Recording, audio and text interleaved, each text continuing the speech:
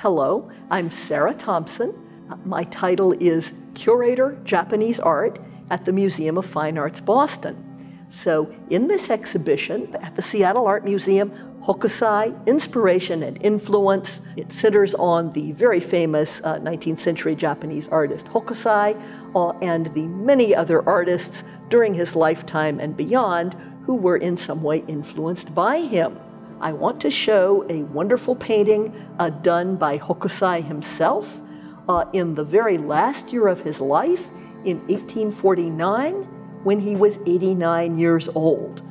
Actually 90 by the traditional Japanese count. So here is Hokusai, who has lived through 90 years, and he is still going strong as a painter, still capable of producing a masterpiece such as the one that you see here.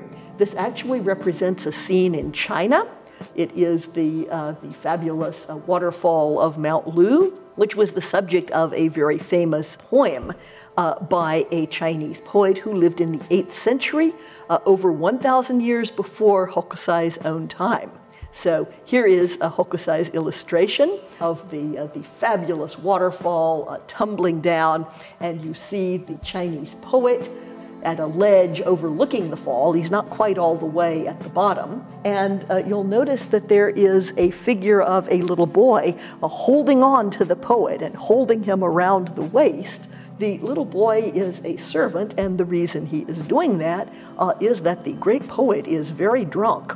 And they don't want him to tip over and fall into the waterfall that he is appreciating. And so that's why there is this little figure holding on to him so that he can be inspired without having a disaster follow. So there's a touch of humor in addition to the vision of the grandeur of nature.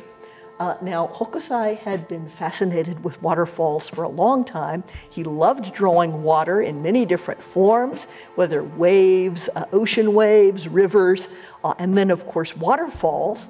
Back in the 1830s, he designed a series of color prints showing famous waterfalls in Japan. So a painting, such as this very gorgeous waterfall painting, was a one-of-a-kind item. It would have been made on commission for a wealthy patron who could afford to pay for the great painter's time to work on something just for him, whereas the color prints that Hokusai had designed earlier, these were commercial items. They were mass-produced, they were sold in stores, and anyone could walk in and buy one. The typical cost of a print was about the same as an inexpensive meal.